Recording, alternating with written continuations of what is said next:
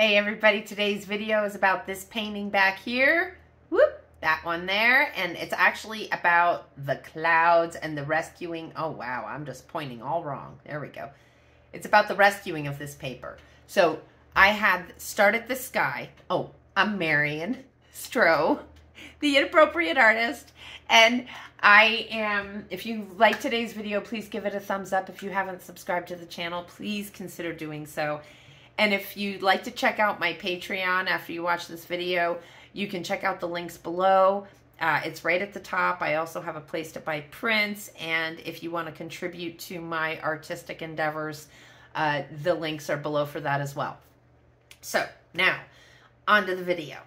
This paper is expensive. It's a 300-pound Arches watercolor paper, cold press.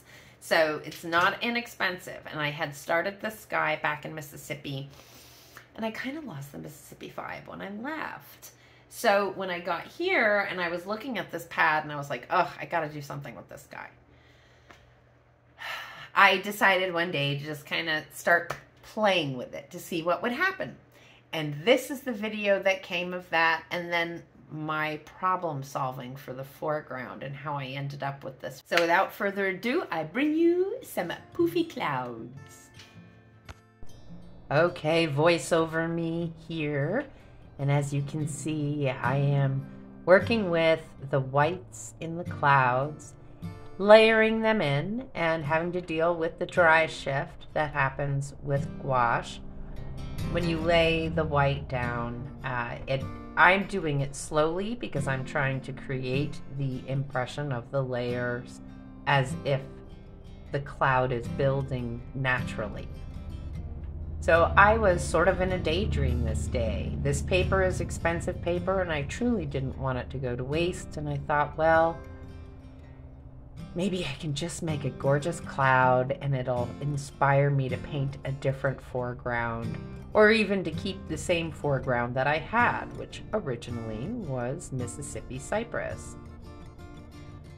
In the end, I decided not to, and you'll see that soon. Here you see I'm putting in the shadows just very gently, and when you work with gouache, the darks dry lighter. So this shows you how, the drying shift changes things, and those purples go in quite dark. They end up fading quite a bit. And I started adding in more white, and then started wondering if I was going too far. And then thought, well, you know what? Let me leave these guys alone, and I'm going to head, into these little tops and just reinforce my highlights. And enjoyed that process.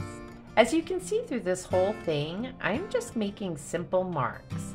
Now, if you also notice, my brush is almost always pointed in that direction you see there, right? And the reason for that is I think in terms of movement. How is the wind blowing? And where is it coming from? And that's what gives me direction when I put my brush down. Here you see me building the subtlety of the distant clouds as they fade. And one of the things that really drew me to wanting to find a more substantial foreground to this painting was the fact that these clouds had become such subjects, as you can see, but I still felt something was missing. So I thought, well, let me go and check out some clouds in nature. I'm gonna go pick up a friend and go for a ride.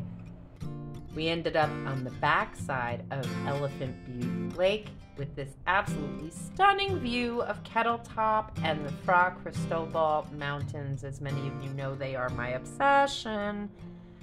And I really took time to study these clouds, brought the image back, manipulated it a little bit, and then began to slowly build my foreground. I also did a little extra work in the clouds, right?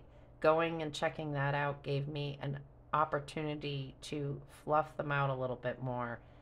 And I love the building of this distance. I'm so proud of how this painting really turned out, and it may be maybe the most distance I've been able to accomplish in a painting yet. And I threw in here at the end this beautiful creosote in the foreground to really draw your eye in, along with some pebbles and grass and shadows. It really worked out well, and it sold immediately, which is the way I like it to work. This painting was 9 by 12 inches, and we'll see you next time, everybody. Thanks for joining me. Bye-bye.